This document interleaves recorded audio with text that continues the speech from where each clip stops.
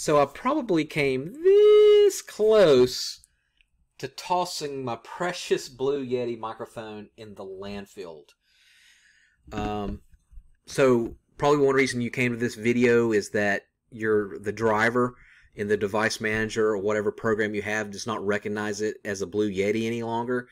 And the official name for it is a USB advanced audio device. What the heck is that?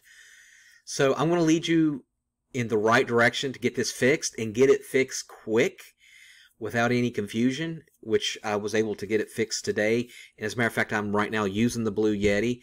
Thank goodness. Now, I looked on some forums. What they say is the reason it happens is if you use it a lot and you keep it plugged into the USB port in your computer for over 24 hours, what happens is you'll get a power surge. And for some reason, that power surge on the computer will knock out the firmware, and you're not able, and then it won't recognize the actual driver that's in the microphone itself. Now, you would think that that's not a problem because you just use it as USB advanced audio device. The problem is the quality goes down by 90%, and it's like you're using a microphone from 1990. And I noticed that when I use Screencast-O-Matic, where I would have variation of velocity in my voice, it was just this one monotone voice that with the USB advanced audio device. Okay, so without further ado, let me show you how to get it fixed. Now, I ran across two different YouTube videos, and let's give them both kudos. One's a Spanish version, and one is a English version. The Spanish version is from 2021, and I'll put the link in the description. It's basically from Shark Latin, and I couldn't understand, but they do put a link onto a web page that'll show you in English how to fix it. And the one that I personally used in English was Mike the Tech. And the good thing about Mike the Tech, in his video, it'll give you direct links that he already did the firmware, and it's a software called CM6400, and it looks like this right here, CM6400.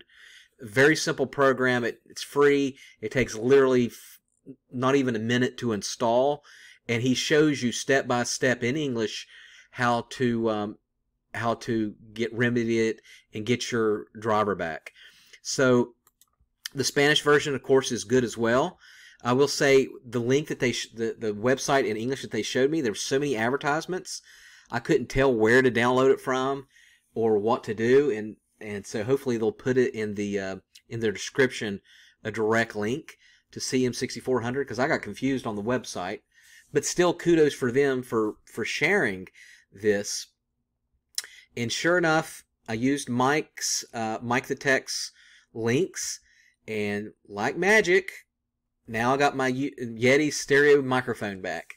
And you can probably tell in the microphone right now, which is the Blue Yeti, the variation is good. It's a good quality. And I just wanted to send you in the right direction, because I know if I'm having this problem, you're probably having this problem, probably thousands of other people. All right. Thanks for watching. Make sure you subscribe. Please send both of those websites, the YouTube channels, please send both Shark Latin and Mike the Tech my thanks. Please make sure you like their video, subscribe, thumbs up, and all that. They deserve all the kudos for doing all the homework and all the groundwork. All right, thanks for watching, and talk to you on the next one.